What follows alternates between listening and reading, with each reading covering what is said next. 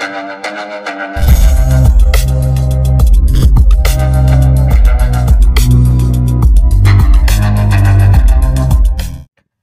Dear മക്കളെ, ഇന്ന് നമ്മൾ പരിചയപ്പെടാൻ പോകുന്നത് +1 നാലാമത്തെ ചാപ്റ്ററായ complex numbers and quadratic equation എന്ന് പറഞ്ഞ ചാപ്റ്ററാണ്. ആ ചാപ്റ്റർ പകുതി ഡിലീറ്റഡ് ആണ്. ക്വാഡ്രാറ്റിക് ഇക്വേഷൻ എന്ന് പറഞ്ഞ സെഷൻ ഇല്ല. സോ ഫസ്റ്റ് സെഷനായ കോംപ്ലക്സ് നമ്പേഴ്സിലെ കുറച്ച് ക്വസ്റ്റ്യൻ നമുക്കിന്ന് പരിചയപ്പെടാം. ഓക്കെ, ഇമ്പോർട്ടൻറ്റ് ക്വസ്റ്റ്യൻസ് ആണ്. ഓരോ ടൈപ്പും ഓരോ ട്രിക്ക് വെച്ച് ഞാൻ പറഞ്ഞുതരാം, മനസ്സിലാക്കി ഇരുന്നോണം. ഓക്കെ, ആദ്യമായി കോംപ്ലക്സ് നമ്പർ എന്ന് പറഞ്ഞ് പഠിക്കുന്നതിന് മുമ്പ് ഐ എന്താണെന്ന് പഠിക്കണം. ഐ എന്ന് പറഞ്ഞ ഇമാജിനറി എന്നാണ്, അതിൻ്റെ ലെറ്ററാണ് ഐ. ഇമാജിനറി നമുക്കറിയാൻ മേലാത്തത് കൊണ്ട് നമ്മളതിനെ ഇമാജിനറി എന്ന് വിളിക്കുന്നു. റൂട്ടിനകത്ത് -1 വരുവാണെങ്കിൽ അതിനെയാണ് ഐ എന്ന് വിളിക്കുന്നത്. ഓക്കെ, ഇനി കോംപ്ലക്സ് നമ്പർ എന്തെന്ന് പറഞ്ഞു കഴിഞ്ഞാൽ Z = A+IB എന്ന് എഴുതുന്നതിനെയാണ് കോംപ്ലക്സ് നമ്പർ എന്ന് പറയുന്നത്. ഐ ഉള്ളൊരു പാർട്ടും കാണും, ഐ ഇല്ലാത്തൊരു പാർട്ടും കാണും. ഐ ഉള്ള പാർട്ടിനെ പറയുന്ന പേരാണ് ഇമാജിനറി പാർട്ട് എന്നാണ് ഐ ഉള്ള ആ ഒരു ടേമിനെ പറയുന്നത്. ഐ ഇല്ലാത്ത ടേമിനെ പറയുന്ന പേരാണ് റിയൽ പാർട്ട്. അപ്പോൾ ഇമാജിനറി പാർട്ടും റിയൽ പാർട്ടും കൂടെ ചേരുമ്പോൾ നമുക്ക് കോംപ്ലക്സ് നമ്പർ കിട്ടും. കോംപ്ലക്സ് നമ്പറിനെ സൂചിപ്പിക്കുന്ന ലെറ്റർ Z ആണ്. Z എന്ന് പറഞ്ഞ ഇൻറ്റിജർ ആണെന്ന് നമ്മൾ പഠിച്ചിട്ടുണ്ട്. പക്ഷെ ആ Z എഴുതുമ്പോൾ ഇങ്ങനെ എഴുതത്തുള്ളൂ കേട്ടോ. അപ്പോൾ Z എന്ന് പറഞ്ഞ ഇൻറ്റിജർ ആണെന്ന് നമ്മൾ പഠിച്ചിട്ടുണ്ട്. ഈ Z എന്ന് പറഞ്ഞാൽ കോംപ്ലക്സ് നമ്പർ ആണ് കേട്ടോ. Z = എന്നാണ് A+IB അങ്ങനെ എഴുതുന്നതാണ് കോംപ്ലക്സ് നമ്പർ. റിയൽ പാർട്ടിൻ്റെയും ഇമാജിനറി പാർട്ടിൻ്റെയും കൂടെ ഒരു കോമ്പിനേഷനാണ് കോംപ്ലക്സ് നമ്പർ. ഓക്കെ, ഇനി ഈ ഐ എന്ന് പറയുന്നത് √-1 എന്ന് പഠിച്ചല്ലോ. അപ്പം I² എന്ന് പറയുമ്പോൾ എന്ത് വരും? -1 സ്ക്വയർ എന്ന് പറഞ്ഞാൽ -1. അപ്പം ഇങ്ങനെ കുറച്ച് സംഭവങ്ങൾ നമ്മൾ പഠിച്ചിരിക്കണം. ഈ 4 വാല്യൂസ് നിങ്ങൾ പഠിച്ചിരിക്കുക. കാണാപ്പാഠം പഠിക്കുമോ മനസ്സിലാക്കി പഠിക്കുമോ നിങ്ങളുടെ ഇഷ്ടം.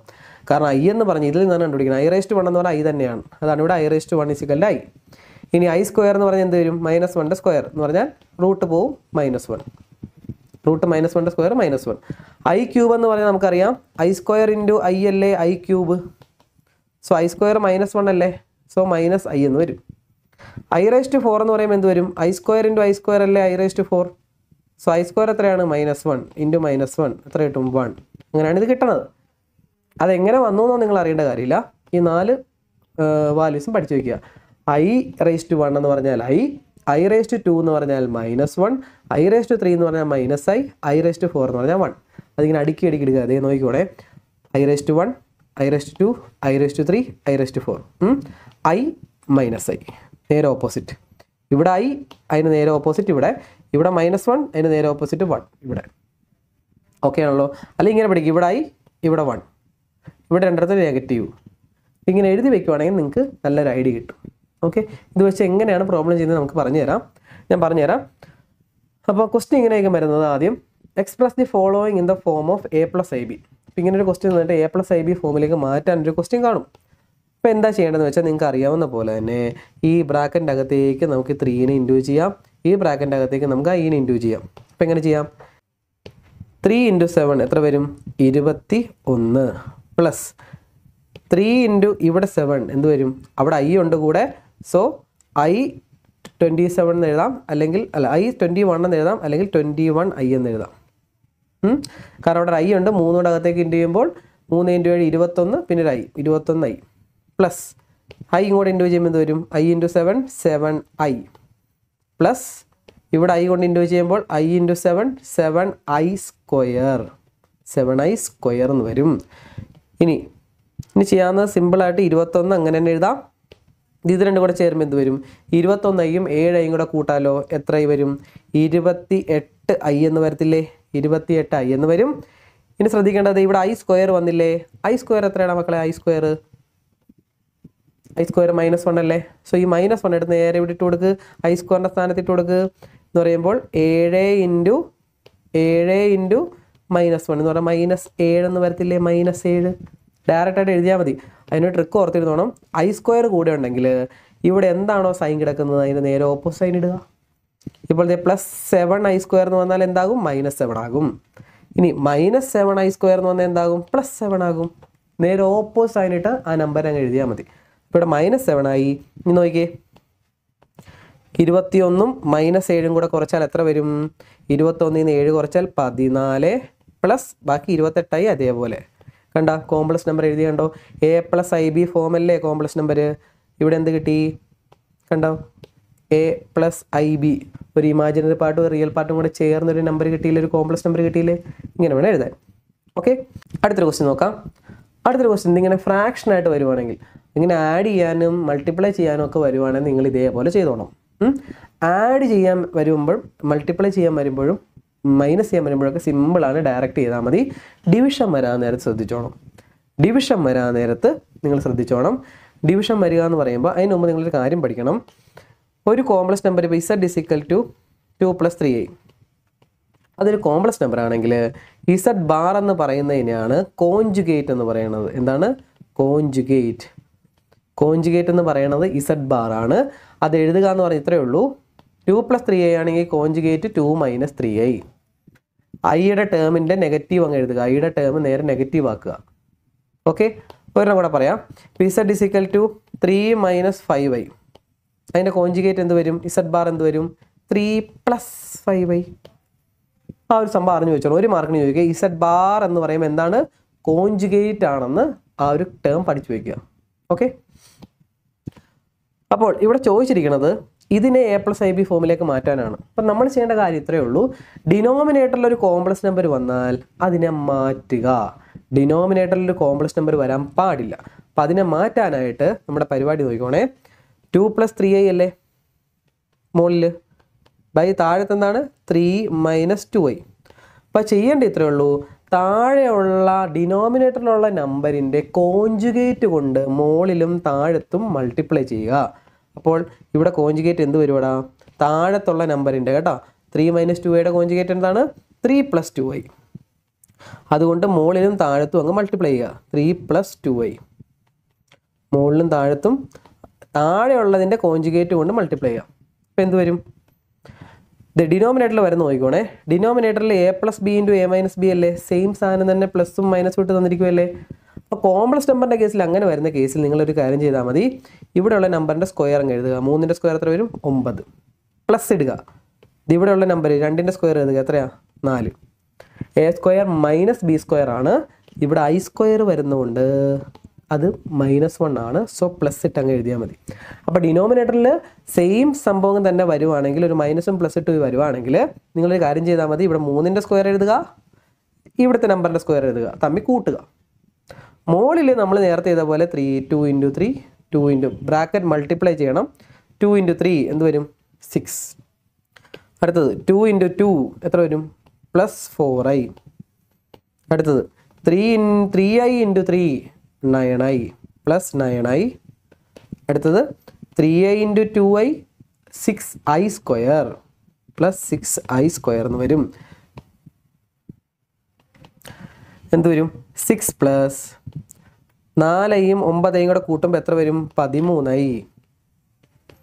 ഇനി നേരത്തെ ചെയ്തപോലെ 6i². I²ന്റെ കൂടെയുള്ള നമ്പറിൻ്റെ സൈൻ മാറ്റുക. -6 എന്നങ്ങ് എഴുതുക. -6 ബൈ താഴത്തെ നമ്പർ 9 4 കൂട്ടിക്കഴിഞ്ഞാൽ എത്ര കിട്ടും? 13 എന്ന് കിട്ടത്തില്ലേ?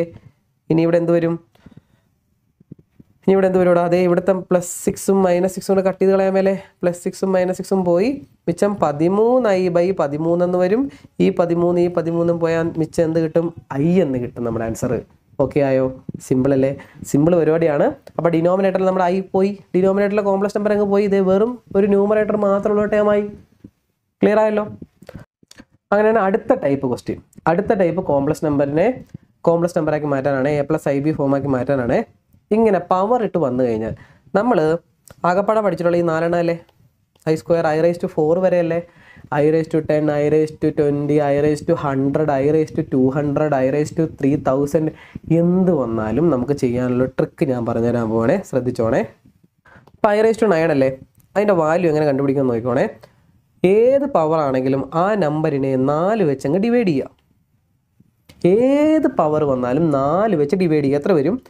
4 × 2 ആണ് 8. മിച്ചം എത്ര വരും? 1 എന്ന് പറഞ്ഞാൽ I⁻9 ഈക്വൽ ആണ്. അതിൻ്റെ റിമൈൻഡർ എത്രയാണ്? 1. ഈ റിമൈൻഡർ എടുത്ത് ഇതിൻ്റെ പവറായിട്ട് ഇട്ട് കൊടുത്താൽ I⁻9 തന്നെയാണ്. I⁻1 നമുക്കറിയാം. പ്ലസ് അടുത്തത് ഇവിടെ 19 അല്ലേ? I⁻19 അല്ലേ കണ്ടുപിടിക്കേണ്ടത്? 19നെ 4 വെച്ച് അങ്ങ് ഡിവൈഡ് ചെയ്യുക. 19നെ 4 വെച്ച് അങ്ങ് ഡിവൈഡ് ചെയ്യുക. എത്ര വരും? 4 × 4 16, മിച്ചം റിമൈൻഡർ 3 വരും. അപ്പം നേരെ ഈ 3 എടുത്ത് ഇവിടുത്തെ ഐയുടെ നേരെ ഐയുടെ പവറിൽ കൊണ്ടിട്ട് I⁻³ എന്ന് എഴുതാം.